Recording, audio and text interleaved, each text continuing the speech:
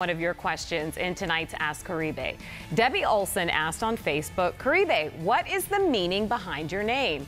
Well, Debbie, thanks for the question. Caribe is the Spanish word for Caribbean. It's actually pronounced Caribe, but most people just say Caribe since it's a lot easier to pronounce.